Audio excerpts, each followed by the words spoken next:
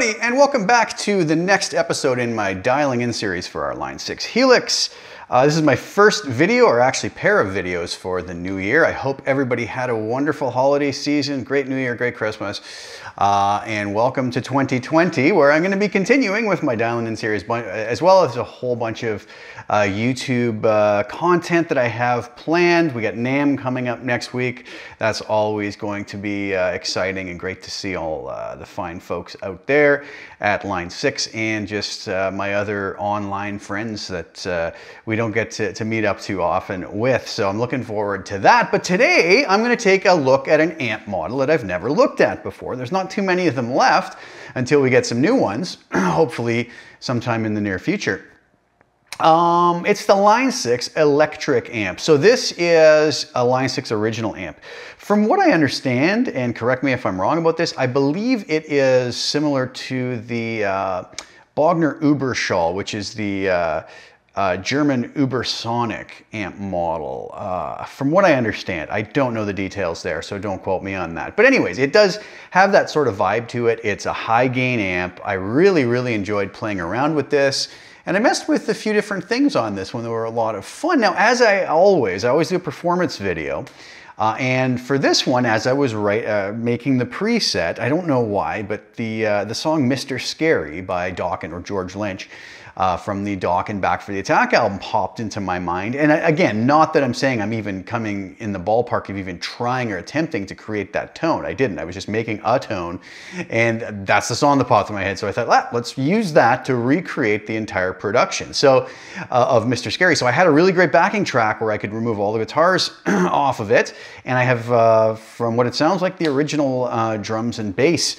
And so I went in and, to the best of my ability, recreated all of the guitar parts from Mr. Scary, utilizing just this preset with no post-processing in the mix. So that video is up now. Please go take a look at it. Let me know what you think. It was fun to do. What I did is I used my Line 6 Variax JTV 89F, just with the magnetic pickups though. That's what I used to dial this in, just because it was the guitar that was sitting beside me when I started working on it. There was no other thought that went into it, and it just worked, and it sounded really good. So let's dive over to HXEdit and take a look and see what I did with this preset. So as we can see here, I used a typical compressor at the end, LA Studio Comp that I always use. Very typical settings for me: peak reduction at 5.5, gain at 5, mix at 100%. EQ on this was just simply used for the high and low cuts, but it's part of my template, so I just leave it there. Low cut at 100 hertz, high cut at 10 kilohertz, all right? A little dab of room reverb, decay of 5, pre-delay of 15 milliseconds, mix of 30%, just to add a little bit of ambience to the sound.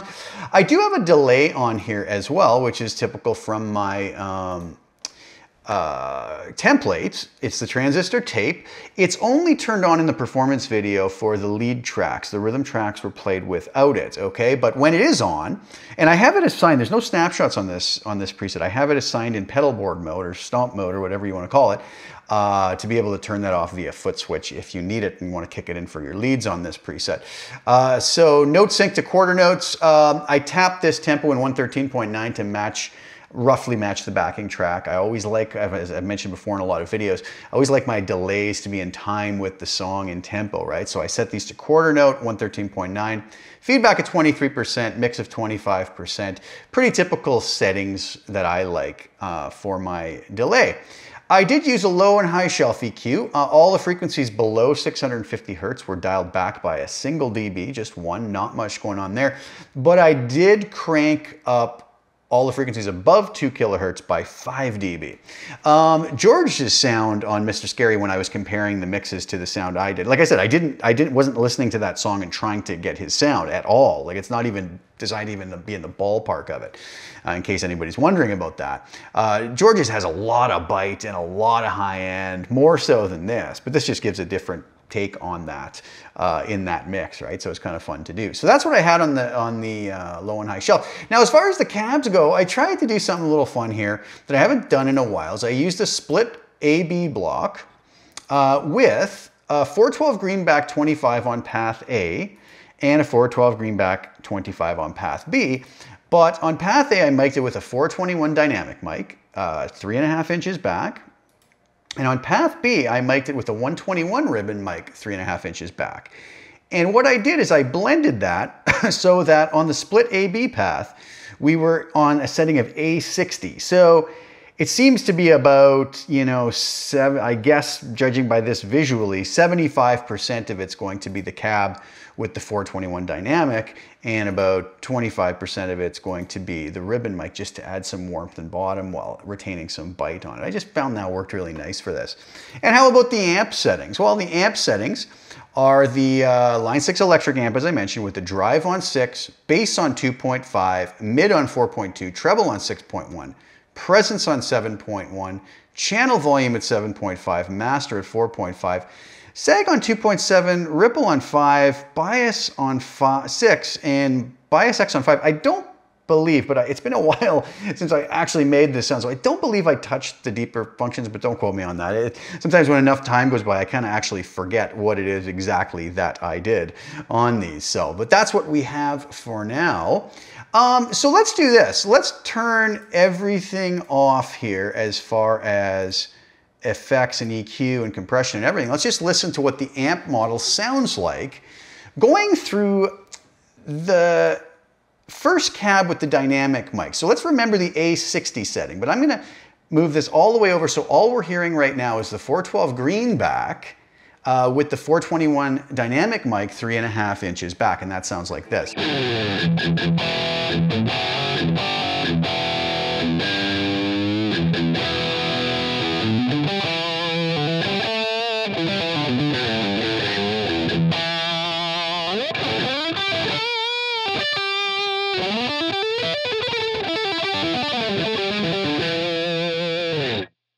Nothing wrong with that. Let's now change it over so that we get nothing but the 121 ribbon mic 3.5 inches back.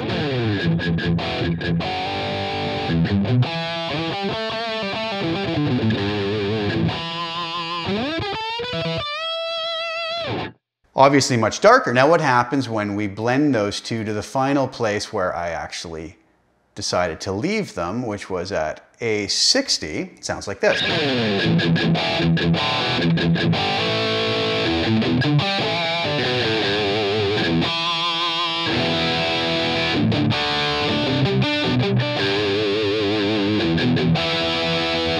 That's what we end up with. So not bad. Now let's bring the compressor in at the end.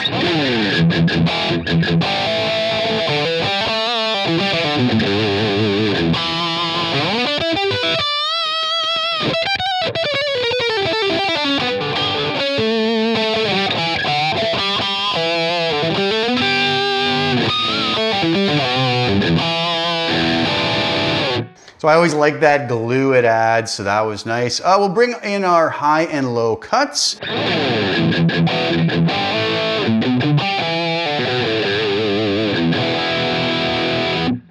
of polishes it up a bit. We'll bring in the reverb.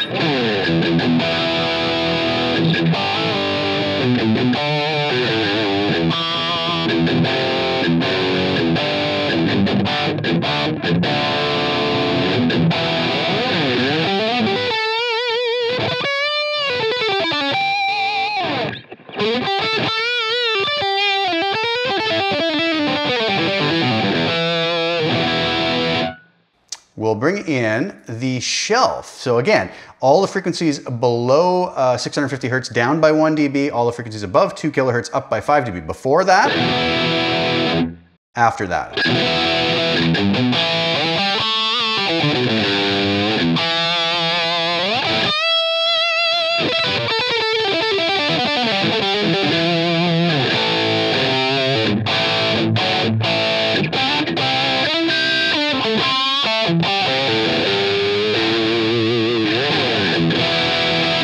All right, so that is basically it. If I add that delay in,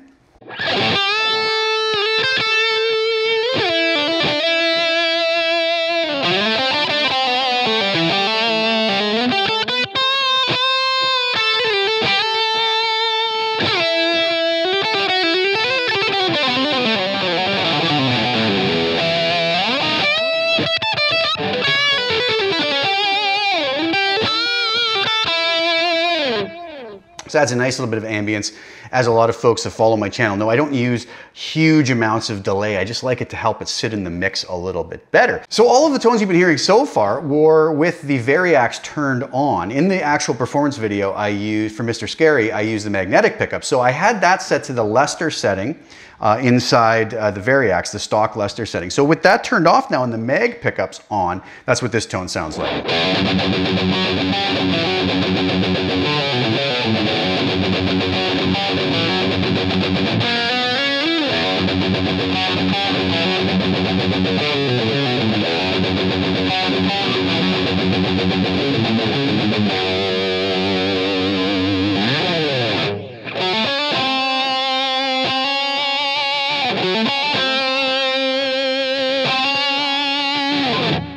Okay, so I really liked it both ways, and I wanted to give you just a little bit of a sample of how it sounded. So remember, in the performance video, though, I do have just the magnetic pickups turned on for all the tracks.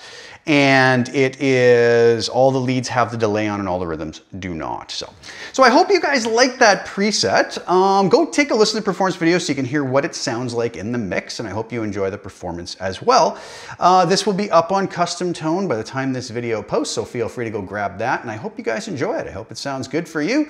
Make whatever tweaks you need to it to fit your ideals, your guitar, your monitoring system, you know, all the standard disclaimers, right? It's very difficult to ever make a preset that's gonna work perfectly for everybody in every situation as far as monitoring systems, guitars, playing style, playing touch, pick, attack, etc., etc., etc., right?